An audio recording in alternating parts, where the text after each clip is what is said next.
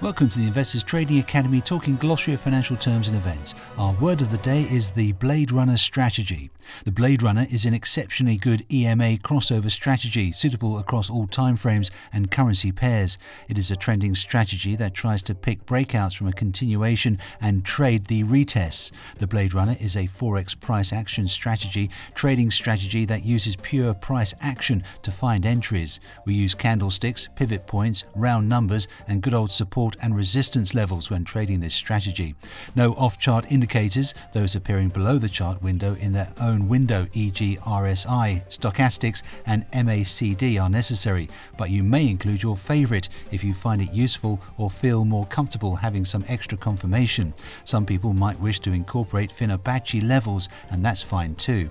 It can be traded at almost any time of the day, but obviously some times are more reliable than others. For example, the early part of the Asian session may provide a decent breakout and retest, giving an entry, whereas the Asian afternoon session can be very slow. Then, when London opens, the price may be too erratic and volatile to give any reasonable entries for any strategy.